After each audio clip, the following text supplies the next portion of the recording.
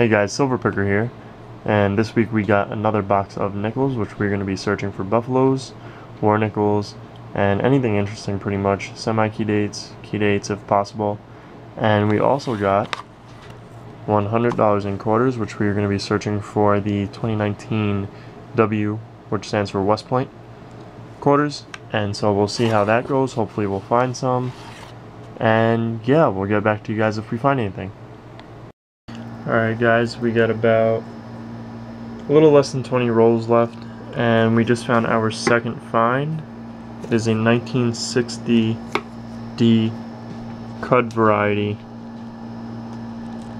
so we'll check that out.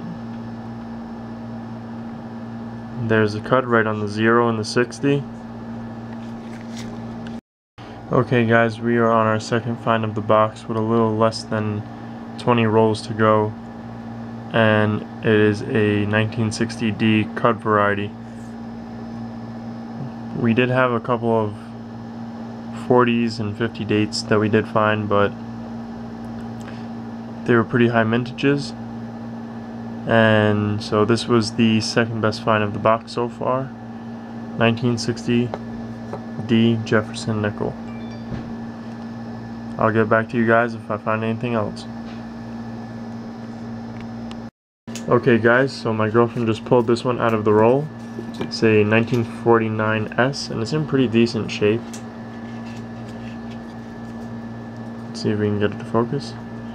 Here we go, 1949S. And it is another semi-key date.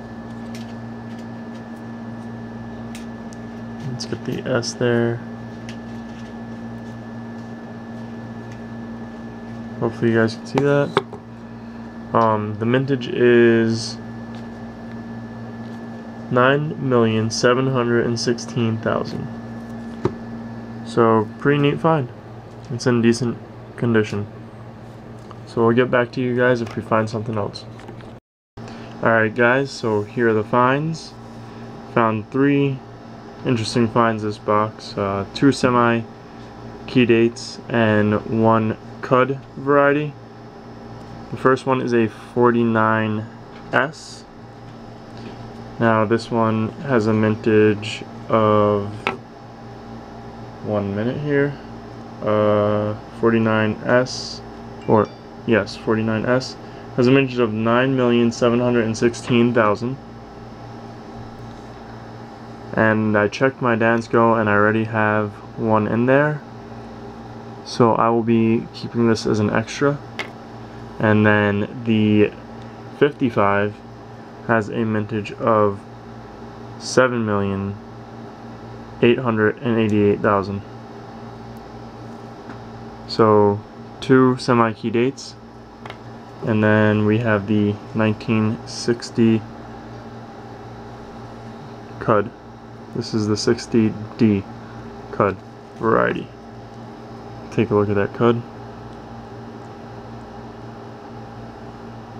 The 0 touches the rim, has a little bit of the extra metal on there. So those are my 3 finds for the nickels.